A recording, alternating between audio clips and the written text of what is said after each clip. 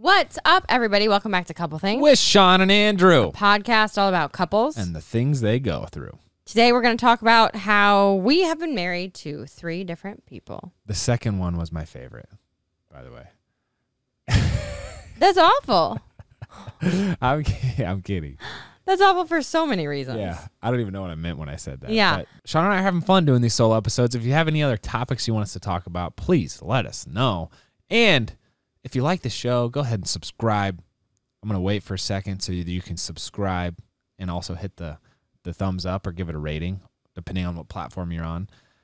But today, we have a fun episode, and it is all about how we've been married to different people and how in marriage, the goal is not to be the same person 50 years from now as you are today. It's to help each other grow. And so in that process, you kind of get married to different types of personalities. I distinctly remember when Andrew and I were dating, he gave me this book called Meaning of Marriage and told me to read it. This is like before we started talking about marriage, but he just said he thought it was important for our relationship. And I distinctly remember within that book, the author talks about how you're going to be married to different people.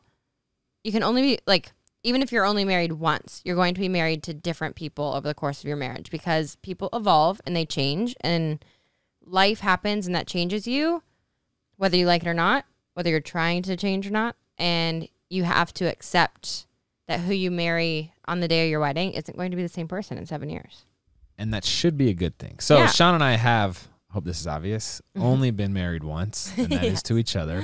But already 7 years in, we feel like we've each changed so much and life has changed so much that it feels like we're married to different people. So I feel like I could almost argue that we've been married to 4 different people.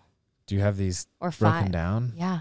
It's going to be a lot, whatever the numbers. It might be more than 3. But the beauty of marriage is that who you say I do to on your wedding day is not going to be the same person that you spend the rest of your life with. And the important thing is that we're both looking to grow and mature and learn more about each other and ultimately become the best, most sanctified, most purpose-filled, most generous, thoughtful people that we can be every day and help each other be there, right? Yeah. I also want to ask you guys too, who are listening, like, do you agree with the statement? We're going to like really break this down and go into what we mean. But do you think who it is you're with at this moment is the same exact person they were when you first started dating or when you were married? Please tell us down in the comments if this concept like resonates with you or not. We've gotten a lot of feedback that couples listen to the show together. So if you're with your partner, go ahead and pause and talk that over because it's kind of an interesting thing to think about. Gently. Don't let it bring up a weird argument. But let's start by talking about who we were when we met. Yeah. And then we'll walk through how we each changed through the different stages of life. So when we were dating, it is so funny to think back. This was 2013. I was a sophomore or junior in college. I was wearing those ponchos that you can buy like at the street markets in Mexico. I had dreadlocks. I had long hair. This is not what we were dating. I had dreadlocks before we were dating. You're right. Yeah. I had long hair. You had long hair. And I was kind of like this footloose and fancy-free guy. I had one T-shirt in my closet on purpose. My nickname was Bro. Yeah. And I was playing college football. And honestly, I don't think I was probably a very good boyfriend in a lot of ways. But at least if I was going to do the whole thing again, I would be a better boyfriend now. You would be a phenomenal boyfriend now. But I think that goes into exactly what we're talking about. Like you evolved and changed and grew. I think an observation too from you or like from me about you is in the dating phase, you were, just knowing you now, you were so less confident in like who you were, like specifically. You were still trying to figure out like what direction you were going to go and where your like morals and values truly like were planned. I don't know. You just were more uncertain. I was like focused on football and trying to graduate, which I was barely stumbling through at Vanderbilt. Barely crossed the finish line in that one. I would say too, for me, I was in the exact same boat, but it looked different. I was struggling to a certain extent because I was aimless. I didn't have a job. I had retired from gymnastics. I really didn't know where I was living. I was bouncing around LA to Des Moines to Nashville, really just like searching in life for my next thing. And I felt like I was in an identity crisis. I don't know. I really didn't do anything at all. And You worked out. I worked out a lot. And when I was dating Andrew back then, the most confident I felt in myself was when I was with you. Because I felt like you were the only outlet where I could just be me and be accepted for me. And I just had massive scars of insecurity. That's what I was going to say. Your insecurities prevented you from engaging with life. Yeah. Like you would meet a new friend and the first thing is not, hey, let me learn about this person. It's, what are they thinking of me? Yes. Which is like,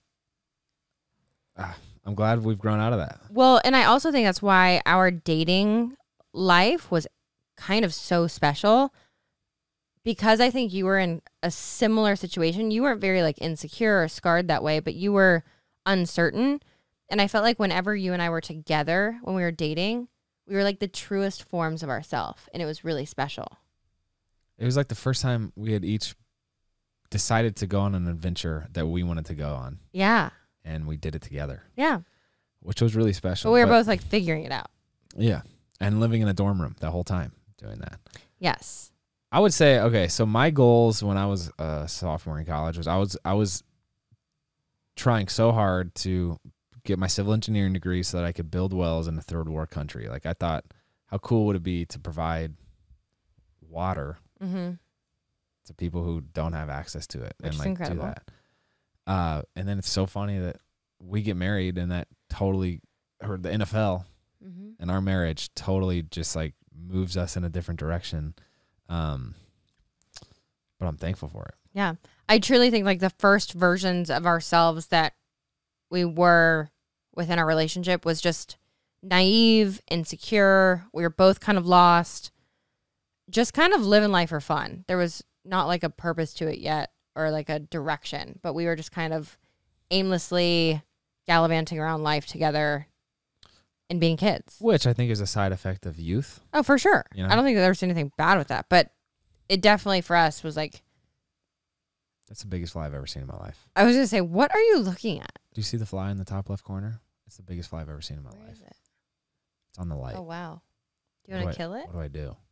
It's huge. You're really distracted by it, so I feel like you It's should. the size of a wasp. Hold on. Is it a wasp? Today's podcast is brought to you by Oath Care. I love this one. Oath Care provides complete support for mothers experiencing the fertility, pregnancy, and pediatric journey. Oath gives you direct access to maternal and child health specialists paired with a support system of fellow mothers.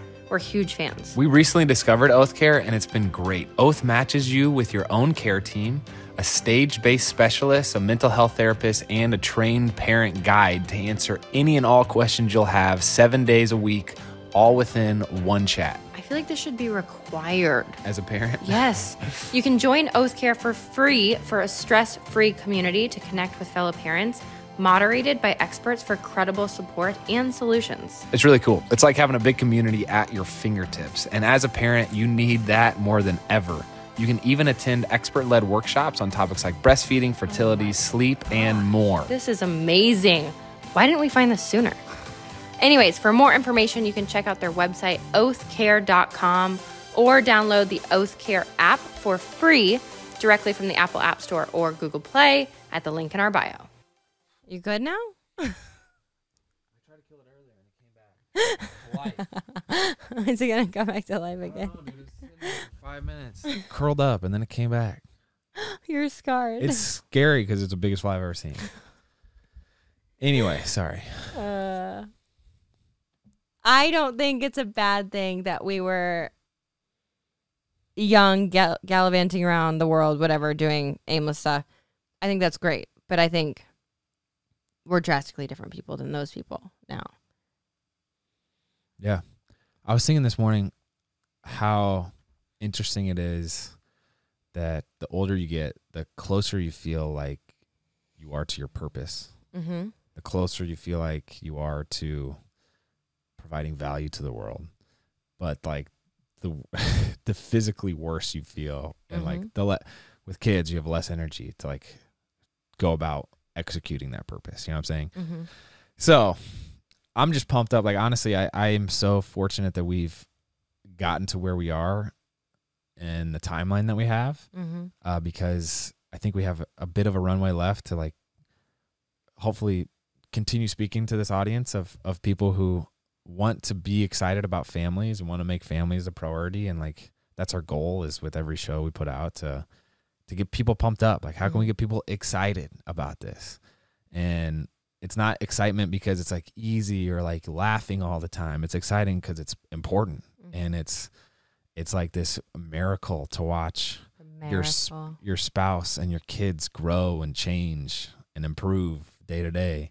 It's like a battle, but it's the best. So anyway, that leads us into person number 2. Okay. This was your favorite person, evidently. No, I was kidding. So I think person number 1, to kind of summarize, we are very naive, very young, very like smitten with each other, both kind of aimless. Andrew was headed towards football. I had quit working. I was not doing anything. Dating me was your full-time job. That was my full-time job. I did a couple of speaking engagements a year. That was it. And yeah, that's all we did. And it was great. But then moving into engagement, I think, was our first massive transition of life, because it was the first reality check of like, oh shoot, something big is about to happen, like commitment wise. And it makes you start thinking about jobs and your future and your life together. But for you were going into the NFL. So the draft happened. You signed with Kansas City, and I started working again. And that was a really big year for us. I actually view that as the year where you were almost all in on just supporting me in my dream, which I'm so thankful for. And the year of like brokenness and peak desperation for me. I got cut after 3 months of being with the Chiefs, and I didn't know what I was going to do with my life. So I was sitting on the couch while Shawn was supporting me, but then you were also kind of doing your own thing occasionally. So you would travel. And that was, I think, an important phase for us to go through, because you learned about me and how I deal with difficulties and obstacles in life. There was certainly a lot that we went through that year with bouncing from team to team to team. And I learned about you, like, wow, this is actually someone who's, I never thought this, but you're not just dating me because I was going to play in the NFL. Like, you were there through the ups and downs, which was so much fun to do together in retrospect. Well, and I think too, the transition side of that was, if you look at who we were when we were dating, those kind of like aimless people who were just having fun, to the year that we were engaged, that the commitment level was so much bigger, because like we were engaged, we were like committed to each other. And I was like, okay, your dream is the NFL. You're going to bounce around now and try to make it work. And it's now my job to kind of like support you, be your cheerleader. I started working again because you were gone so much. And I wanted to kind of have that purpose and drive again, which completely changed my personality, because I no longer was kind of aimless, just being that like fancy free personality. I was working. I was back in the business world, and I was being criticized and judged, and I had expectations and pressures, and trying to make sure I did everything in a good way for you as well. So I think that our dynamic changed a lot.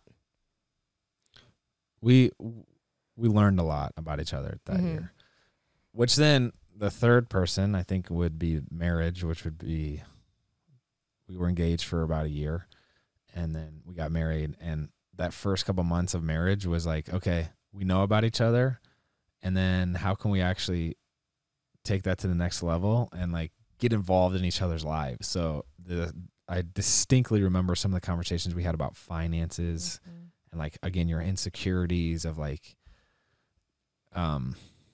it was like a daunting subject for you to talk about, and you were shameful about it to a certain degree. And it was like, no, that doesn't even factor in here. It's like, how can we actually just have a discussion about, hey, this is the game plan moving forward as a team. Mm-hmm. Or the discussions we had about, there's a lot of those. We're blending lives and making this happen together. I think a big change in the person I was that happened over the course of dating, engagement to marriage was, I feel like with my scars of insecurity and eating disorders and body image and everything, just from gymnastics in my life, I've been very open about that. I felt like through dating and engagement, I tried very, very hard to mask all of it from you. I would talk about it every once in a while, but I felt like there was still that barrier of I had to hide it, because in the back of my mind, I was afraid that if you really saw all of it, you wouldn't stick around. And I think marriage was this harsh reality of, now that we're married, you can't hide anymore. There was nothing. And so when we started talking about finances and started uncovering more insecurities and traumas and scars, it was a rough transition, trying to be that vulnerable and almost feel like that weak and small and grow back from it. I think we made the commitment and we were like all in on it, but we didn't understand how much of an honor it is that commitment was a choice. Like, I feel like now we're at a point where it's like, hey, all right, we're married. Great. We can either kind of like resent each other and like only point out and see the flaws in each other, or we can realize like, wow, this is very cool that we get to do this together. And I think that's a phase we're at now, which we'll get there, at least for today. Yeah. But marriage was definitely a transition, and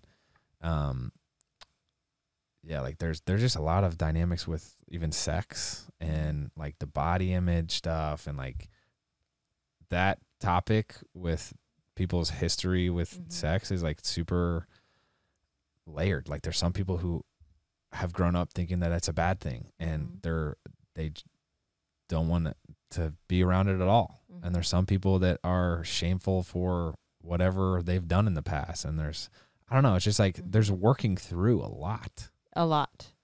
And through the different phases of a relationship, all of that becomes uncovered. That's the goal. That's the goal. At least. Yeah. But I feel like a lot of things, and speaking about like being married to different people, I feel like with every vulnerability that becomes uncovered within a relationship, someone changes. They either become more free or more confident or more insecure, and that changes who they are. I mean, that changes how they act and how you perceive them and everything. So I think with us going through the different phases and unmasking more and more of each other and becoming more vulnerable, empowered both of us to become stronger people, more opinionated, more vocal, more like set in our ways and our foundations. And I think you start off as this dating couple that's like aiming to please one another, and you mask a lot of things. And then as your relationship grows, you start, I mean, we've seen it firsthand within marriage. You start butting heads more and more because you become more confident in who you are, and that's harder to work through. Oh, that's an interesting thought. In my efforts to make you more confident, it creates more conflict. Yeah. Wow. And vice versa. Because think about that for a second. Well, it's the same with you, because you have unlocked a confidence within me that I lacked for so long. And I would say the same with you. Like, when we started dating, you were uncertain, and going into the NFL, you did go through brokenness. And when you were coming out of the NFL, going through the transition of trying to find a career and how to lead a family and all of these things, you've now gotten yourself to a point where you are the leader of our family, and you're so confident, and you're confident in yourself. And we butt heads because of it. Not because you're a leader, but because we've both created such like strong individuals. Yeah. We've supported each other to a point where we're both freaking stubborn. Let me put it, I think as I'm reflecting on our first year of marriage, I would put it this way. Marriage inevitably brings out the true habits, the true lifestyle, the true choices that the other person makes. And I think we were in the phase that first year where we were trying to like hide some of our more shameful things. But now we realize that you can't improve, or you can't get to know each other, or you can't even start a meaningful conversation unless it's based on truth and honesty, candor, let's call it. So you start at a place of candor, and we realize, hey, Shawn, I forgot to take the kids to school today, as opposed to me saying, lying in some form. It's like, I'm being honest. How do we move forward from this? It's like, I think we're more willing to start with the honesty as opposed to start with our selfish, I don't want her to think poorly of me, or I don't want her to think bad of me. We're still aspiring to be there, but man, it's exciting when you think about the fact that you actually can improve, you can change, you can grow. You have to be courageous enough to start with the honesty and to realize that, you know what, Shawn has some flaws. Andrew, not as many, but I get it. Today's show is brought to you by Good Ranchers. Babe, you know what is right around the corner? Yes, I do. Do you? I do. Valentine's Day. And let me tell you, instead of flowers or chocolates, I had a fun idea for this year. I'm going to cook you a fancy dinner right here at home. I'm going to use steak from Good Ranchers, which is the obviously. best. And it's going to be better than going out. You just have to trust me, all right? Give me the meat, babe. That sounds great. I love Good Ranchers, and I love that they're 100% American, hand-trimmed, steakhouse quality meat delivered to your door. I've never thought that I could truly taste a difference in meat until I tried Good Ranchers. And even like their ground beef, you could tell a huge difference in. We've tried a couple different suppliers, and we love Good Ranchers, and we want to share the love with you this month as well. So right now you can get $30 off when you order any box from Good Ranchers and use our code EastFam. That's right. Whether you're on the grill or in the pan, nothing says I love you like prime cuts of beef, pasture-raised chicken, and premium quality seafood. You can get all of it at goodranchers.com. Perfect for the lady, the man, or yourself this Valentine's Day. Good Ranchers is the gift that keeps on giving. Ditch the usual gifts that just don't cut it anymore. Say it with Good Ranchers instead. So snag your $30 off with our code EastFam at goodranchers.com today. Love is in the air, and it smells just like, you guessed it, babe, Good Ranchers. Save $30 on your unique gift this Valentine's Day by visiting goodranchers.com. We'll link it down below, and let's get back to it. I do want to reflect back, though, on the 3 different people that we talked about, because I think the first one was the easiest. The first people we were. Least complicated. Least complicated, but just least complicated because of life. I think the hardest was marriage, because that truly was our transition within our relationship, where everything became unveiled. All of our insecurities were out there. We were going through very hard phases of life. I was working full time. You were trying to fulfill your dream. It was very difficult. And I think my favorite so far wasn't number 2, but is number 4, which is I'm adding, which I think is after kids. Okay. Why? Because all of those insecurities that we went through, the stubbornness, the confidence that we've like helped each other grow into, definitely is like at an all-time peak right now, because we're so protective and opinionated over the future of our kids. But I feel like we're fulfilling our purpose now together. And to look back at all these people that we've kind of become and morphed into and gone through, it's really cool to see where we've wound up. I will say, though, I say this all the time, it's different being married to a mom. Yes, it is. And maybe it's different being married to a dad. But like when you became a mom, it was like, all right, I'm not joking around with the kids. Like, there's no practical jokes with the kids because it's going to end in an argument.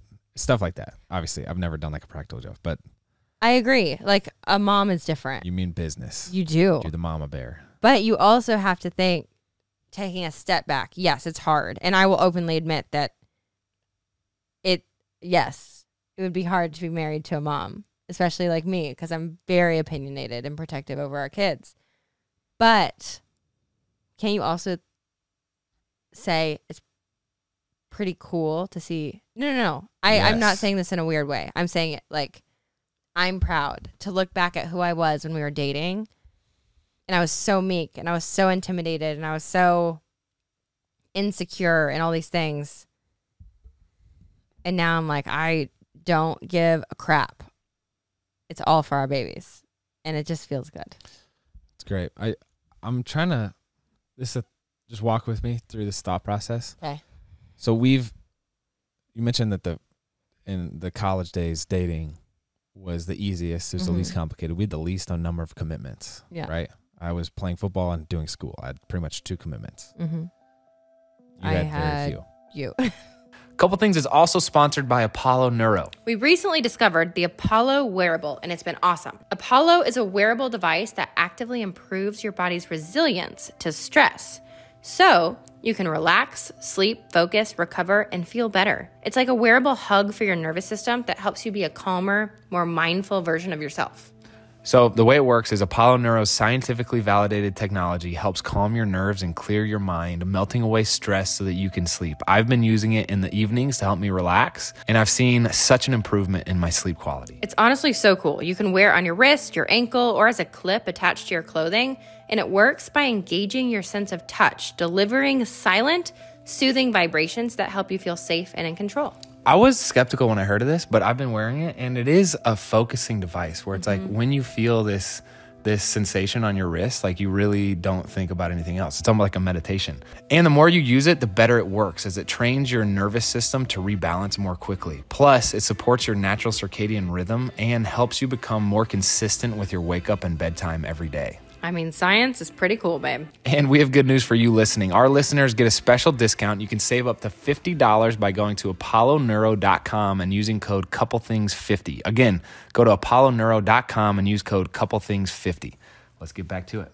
We've grown to have more commitments. So now we have the kids, we have each other. Like marriage has become a legal commitment, right? In a way that dating never was. We have family in town. Your parents are here. We have like payroll and employees.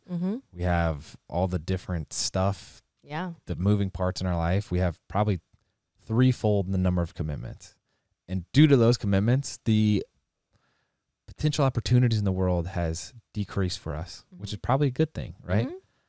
And it's allowed us, having fewer opportunities has allowed us to have a clear vision of what opportunities we want to pursue and what we want our life to look like, which is an interesting side effect of having more commitments is you have fewer random opportunities to pursue, which allows for clear vision. Yeah. And I agree with you that can be, cause hard-headedness because you have a vision, I have a vision. So how do we actually make those blend? Fortunately, we have a pretty good dialogue going for how we can support each other, like how we can have a give and take. But I think we both feel there's a story about Nehemiah in the Bible where he's building a wall and people come to him as he's building the wall and ask him to do something else, meet a group of people or whatever it is. And he was like, I cannot come down. I'm doing a good work. I can't stop what I'm doing because what I'm doing right now is important. And I feel like we both have that to us. Whereas before we were just blowing with the wind.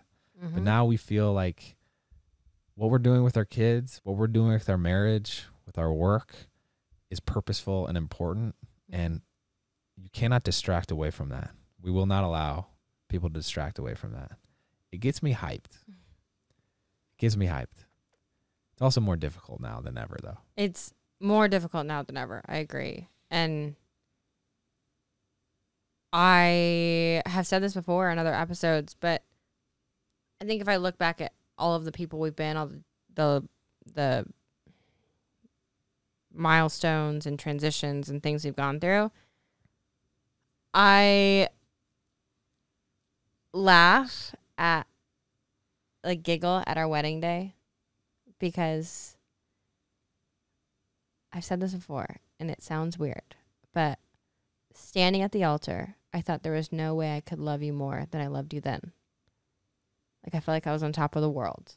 And I was just head over heels in love with you. And knowing where we are today, I like giggle at that because it was so little. Like, we've gone through very challenging times, and being married to 4 different people is hard because you have to like. Yeah, the transitions are not on each other. It's not on the same timeline either. Like, Shawn will fully become a mom, like pretty much the day the first kid is born. And I don't feel like I really became a dad until maybe a year after. Yeah. Like, I didn't have that as an identity. Well, so then there's like a lag period of like, Shawn's a parent. I'm still acting like a chooch, like kidless, husband. And there's a lot of conflict that occurs. I think another way to look at that too is like you go through different journeys of life, spouses, at different times. So when I wasn't working and doing anything at all, Andrew was in like full on getting his MBA, playing football, doing all these things. And then Andrew tried to go for you started into the NFL and I started working. My work then took off and you got cut. And so you were like in a low and I was on a high. And then it just kept like reversing. We were always like opposite of each other. But which made it hard for the dynamic of the people we were, but also made it really good because one of us always had that foundation that was solid at one point in time to support each other, like emotionally. Yeah. But going back to what I was saying is like looking back at who we were on our wedding day, I just giggle because going through all of these ebbs and flows and hardships in life has made me love you a million times more than I ever loved you at our wedding day. And I thought that was like the most I ever could. I thought like my heart was so full then, but it just continues to grow. You want to make out right now? I love you, baby. I don't. I love you, baby. Don't get off me. Jeez. I was talking to Dr. Oster about this. Like, what is it about parenting that creates such strong opinions? Like, moms have such stylized, wow, I can't believe you gave your kids milk. It's terrible for them or whatever. Like, and she talks about this concept that as humans, when you invest in something, your buy-in, your love for it, your affection for it actually grows. So like when you have increased cost to something, your care for it also increases. So for us, we've gone through the stuff, like there's a lot of costs that have been incurred in our marriage. There is. But as a result, our care for each other has also increased, which is kind of a fun thing. And that's how it is with kids. Like those sons of guns are not fun all the time. But you pour so much energy into them. You're like, well, I better love them. You know? I guess it's like a subconscious thing, but it makes me think of the quote, to know is to love.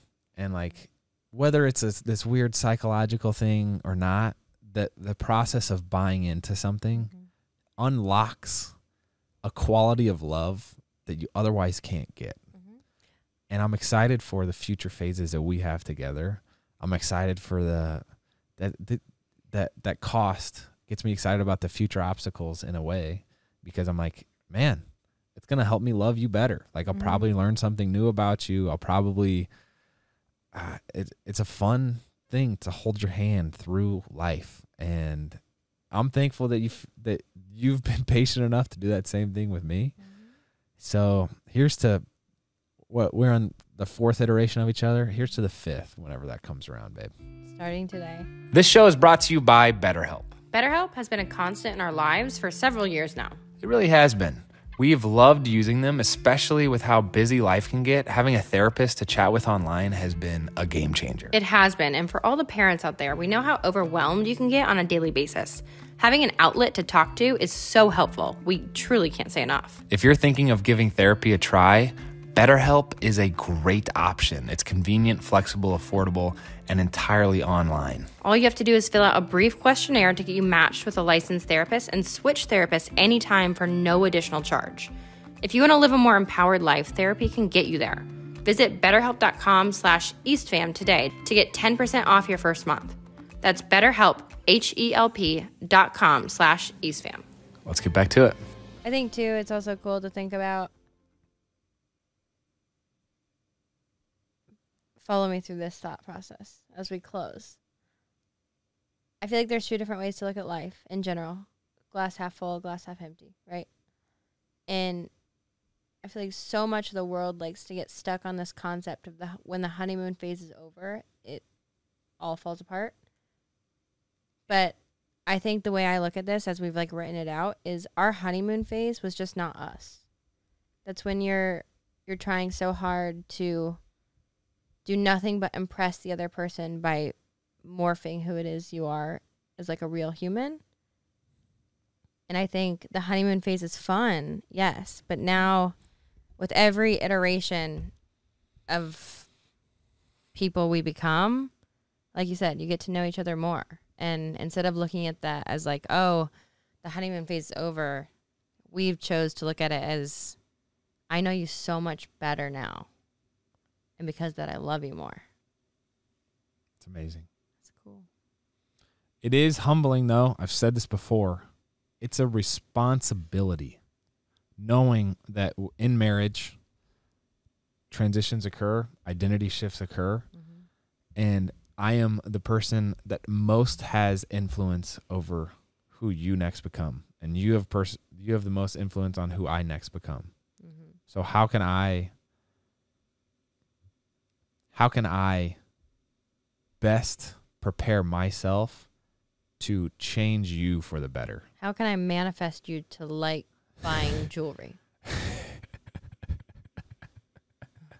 I will never become that person.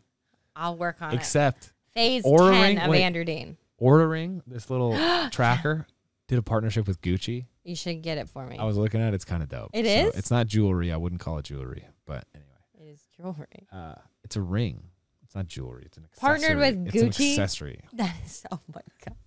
What a strong way to finish the episode. Yeah. Listen, there's a lot of content on the internet about, yo, this is how you can improve your life with business and make more money. And that's the best way. Like self-improvement is hustle and freaking wake up earlier and work out and get shredded. It's marriage.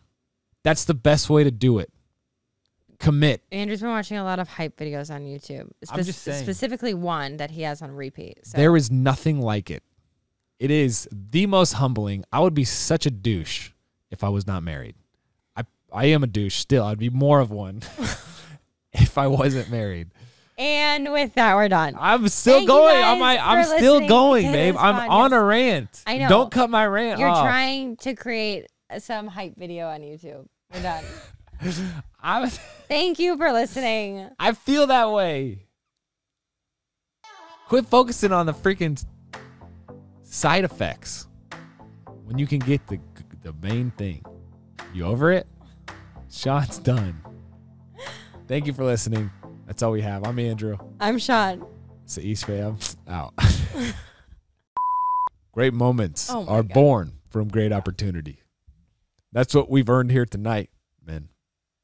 No. That's what we have here tonight, men. That's what we've earned here tonight. 9 times out of 10, they beat us. But not tonight. Wait, what's your speech at your high school coach? Oh. If you think you're beaten, you are. If you think you dare not, you don't. If you'd like to win but think you can't, it's almost a cinch you won't. For out in this world, you'll find success begins with the fellow's will. It's all in a state of mind. If you think you're beaten, you are. If you think you dare not, you don't. If you'd like to win but think you can't, it's almost a cinch you won't. If you think you'll lose, you've lost. For out in this world, you'll find success begins with the fellow's will. It's all in a state of mind. If you think you're outclassed, you are. You've got to think high to rise. You've got to be sure of yourself before you can ever win a prize. Life's battles don't always go to the stronger, faster man. Sooner or later, the fellow who wins is the fellow who thinks he can. What do you mean you're sitting here with freaking sunglasses inside? Who's weird? Freaking... Who's weirder? I'm hyped. I'm on one, dude. I got a good wife. Thank goodness.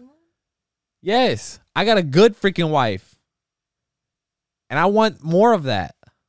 You want more good wives?